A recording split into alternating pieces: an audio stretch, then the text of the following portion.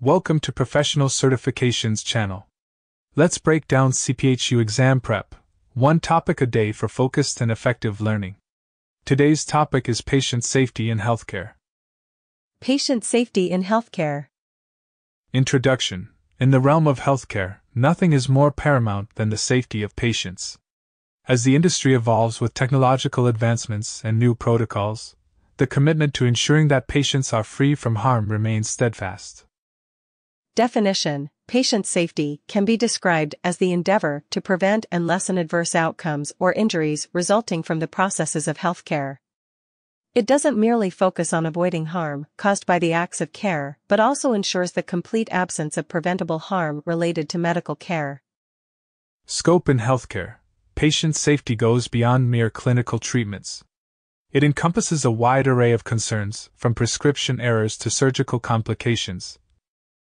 1. Medication safety. This includes ensuring the right patient receives the right medication at the right dose through the right route at the right time.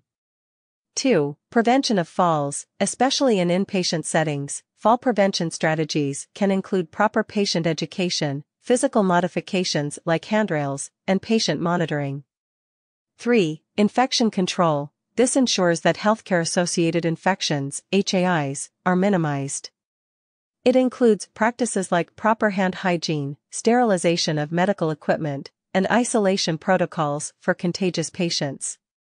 4. Reducing surgical errors, implementing surgical checklists, ensuring proper team communication, and double-checking surgical sites and procedures are measures taken to prevent surgical errors.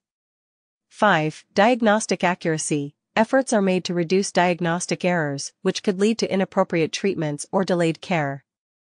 Key aspects of patient safety. 1. Error prevention. Systems and processes are put in place to prevent errors, such as computerized physician order entry systems to prevent medication errors. 2. Learning from errors. In cases where errors do occur, it's imperative to study them without assigning blame, understanding their root causes, and adjusting systems to prevent their recurrence.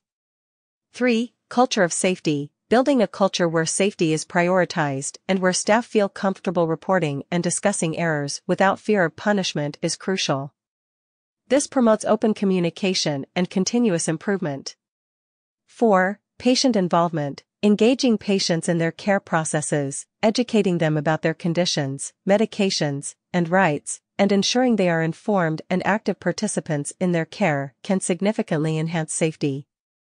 5. Team communication. Ensuring clear communication among healthcare teams, including physicians, nurses, pharmacists, and other care providers, is vital to prevent errors and ensure consistent care.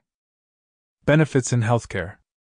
1. Improved patient outcomes. Safe care ensures that patients recover without additional complications from preventable harm.